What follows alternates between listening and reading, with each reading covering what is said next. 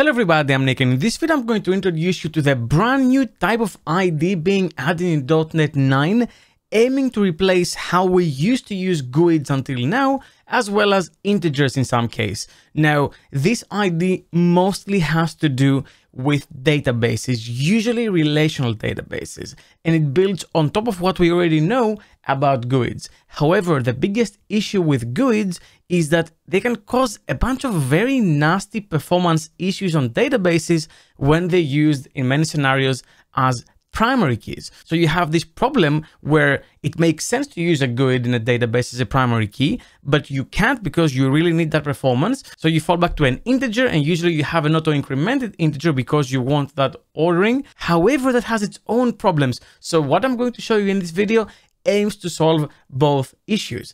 And it's doing it by introducing a new type of ID called a UUID version 7. First, let's just recap on how we create a GUID in C#, right? If you want to create a GUID, all you do is GUID, new GUID, and you usually use that basically everywhere, especially as an ID, and especially in NoSQL databases. This is pretty much the way to do IDs in NoSQL databases, because you don't need to check any database to see if it exists, because the fact that it exists is astronomically small. So you can keep calling GUID.NewGUID in an extremely distributed system, and you don't have to worry about other services in that system creating the exact same ID. So you can assume it's globally unique. That's what GUID stands for, globally unique identifier.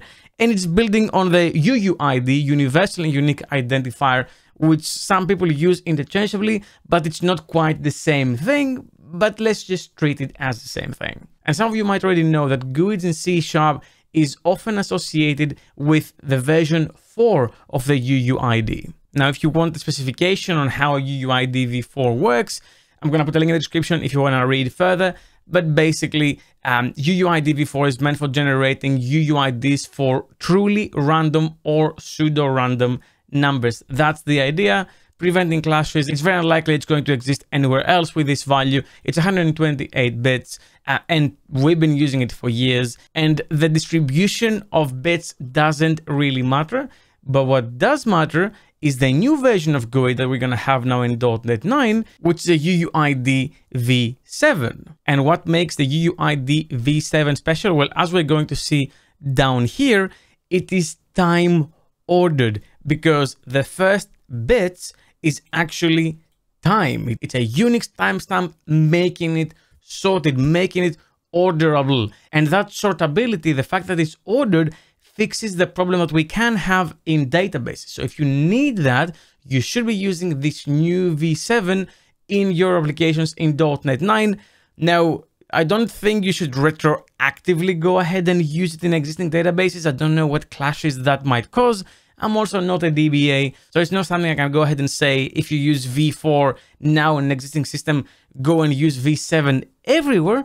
But you should know that this will now exist. So if you have a new system, maybe it's something you can use. Now, before I show you how you can use this new type of UUID in .NET 9, I do want to mention that we're running a summer sale on Domain until the 14th of July. You can get 30% off any course, including the brand new OpenTelemetry course that we just launched. That's a unique opportunity because usually you get 15 to 20% discount on launch, but until the 14th, you can get that for the 30%. It's an amazing course. No developer should be building applications without OpenTelemetry baked in. So if you want to find more about that, check the link in the description, or use code SUMMER24 at checkout to get 30% off.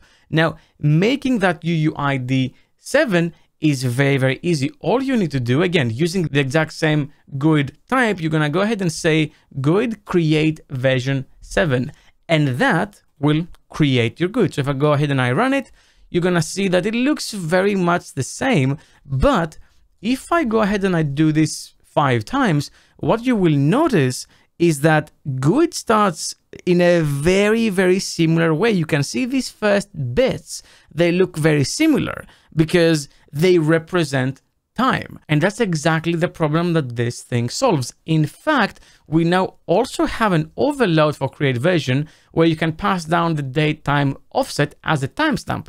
So you can say time provider using the new time provider, use the system, and then you can say get UTC now. So you can get the UTC now And you can push that further in the past, you can move it in the future, and that is also the default. So if we go in here, you'll see that timestamp is taken into account. It's being converted into Unix time in milliseconds, and then it's used in the algorithm to convert it into what we eventually get back. In fact, looking at this, and I'm looking at this for the first time, I don't know if it's going to be final, but it's interesting that they use just the new GUID method of how we create a normal GUID, a v4 GUID, and then they go ahead and they use unsafe.asref to very efficiently write the bits of that timestamp in milliseconds on the A, B, C, and D parts of the UUID, because as you know, it is integer, short, and then a bunch of bytes, and the rest they leave untouched, which I find very interesting. I don't know if that's the most optimal way to do this, and in fact, I think I saw a comment saying this is probably not the most optimal way to do this, but they don't have an easy way to get secure random bytes in Colib, the BCL, without doing this, since the secure RNG is in a different layer. I don't know enough about this, but I do know that, as we can see over here, that 1 to the power of 48 is roughly 8,925 years, which from the Unix epoch means won't overflow until July of 10,895. The poor developer whose system will crash in 8,000 years. I really feel for them, but for now, I don't have to worry about it, and I will also be dead. Now, what's interesting about all this is that, well, if you have to do extra work on top of generating a GUID, which, you know, we go from new GUID to a new GUID plus add time in the mix, well, isn't that going to have a performance impact? And let's take a look at that. I'm going to say benchmark runner.run benchmarks, and the benchmarks I'm going to run, well, it's very simple. I have the v4, the new GUID, and then I have the v7, create version 4. So if I go ahead and I just say run this, let's take a look at what results we get back, how the two different versions compare. Okay, so results are back, and let's see what we have here. So as you can see, we go from 37 nanoseconds to 70 nanoseconds. It's around twice as slow to generate the time ordered GUID, the v7, compared to the v4, the new GUID version. So clearly there is a performance hit. Now, if you have this sort of use case, it's very unlikely these 40 nanoseconds should ever bother you, and there's no memory allocation difference, because as we can see, Microsoft is being very cheeky to write the datetime very efficiently by using unsafe.asref. So it's not something you have to worry about. And if you are using GUIDs as database keys, use this feature. You should not be using integer. You should not be using the traditional GUID. You should be using this. It will be more efficient for your system in general, even though it takes longer to generate. I don't think you should even look at this longer at all.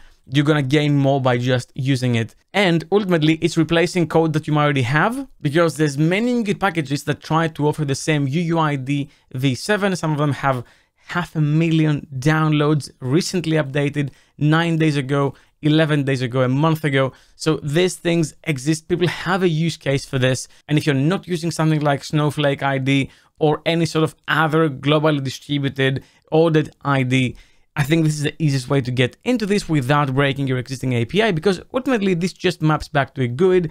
It is not a new distinct type. It just takes those new ordered bits into account in the first half. But now I wonder from you, what do you think about all this? And have you been using any other type of ID? Leave a comment down below and let me know. Well, that's all I had for you for this video. Thank you very much for watching, and as always, keep coding.